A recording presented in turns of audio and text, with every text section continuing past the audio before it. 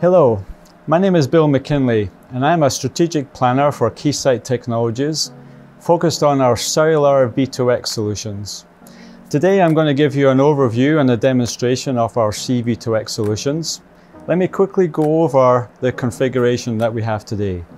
We have our UXM 5G network emulator running various applications that will test our cellular V2X module. The module that we're testing today is a Qualcomm Roadrunner evaluation kit.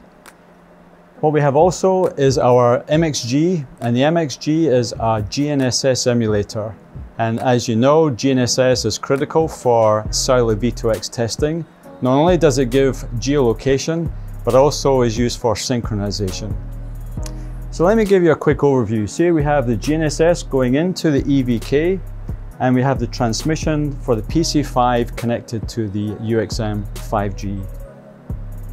What I have running at the moment, we have our C-V2X test application. Here we see we have two tabs. The first tab is for our LTE connection for mode 3. The second tab here, which we have active, is our side link tab, and we can see it's highlighted. We have the side link channel on.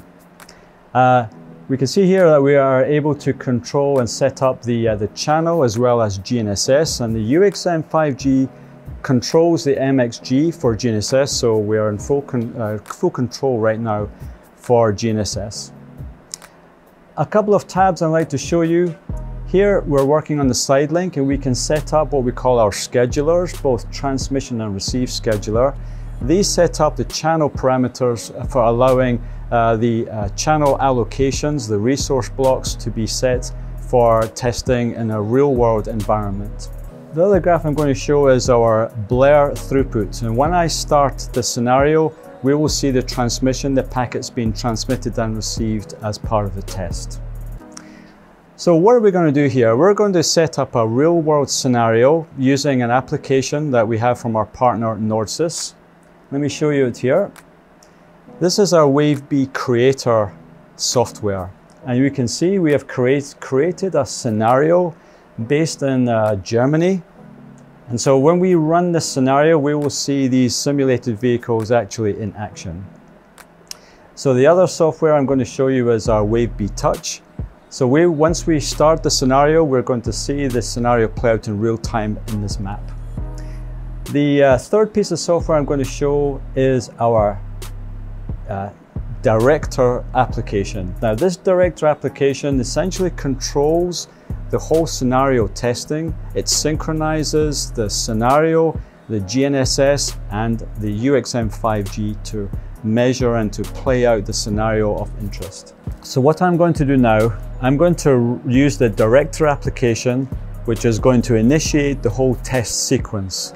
So if I press start, we can see the whole startup sequence. So first, the Director application tests the connection between the UXM 5G and the MXG GNSS scenario and the ITS stacks. Once it's confirmed that the connections have been validated, it loads the ITS stack scenario. Now, this scenario is from the WaveB Creator application we saw before. It takes the information from all the simulated vehicles, loads that scenario into instances of the stack running inside the UXM 5G. It then will create the GNSS scenario. This GNSS scenario is a dynamic scenario taken from the maps from the Creator software.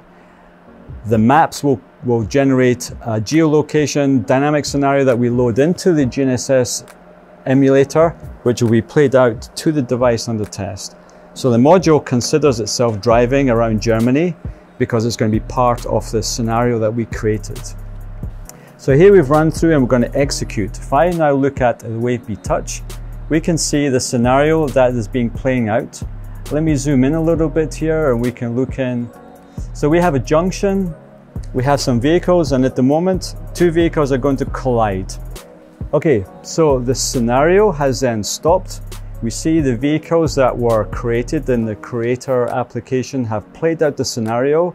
The scenario was a crash, an emergency vehicle came. We could zoom in and we can see the situation in the junction where we have the crash vehicles and the emergency vehicle.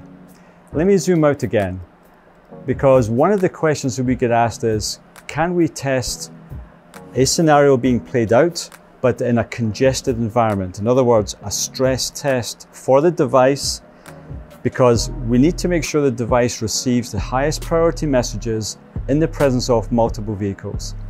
So I'm going to then go back to my director application, and I'm going to go to the congestion tab, and I'm going to start congestion. So we're going to create 100 simulated vehicles in the area of the scenario. So I'm going to start. And if I go back to my Wave-B Touch and I expand out, we can see here's the scenario in the center of our image, but we're seeing we have 100 simulated vehicles all transmitting over the PC5 link. So the test would be, does my module under test still receive the highest priority messages in the presence of all these other vehicles? Finally, let me go back to my test application, and I'm going to look at the blur throughput from our transmissions. So if I'm going to go local here, I'm going to start the measurement. So when I start this blur measurement, here I can see transmissions from the scenario. If I go back to my scenario, I'm going to start congestion. What we should see is the transmissions from the congested vehicles that we can see over the PC5 link, the packets that are being created looking at these congested vehicles. So this gives you some idea of the flexibility we have of our test solution.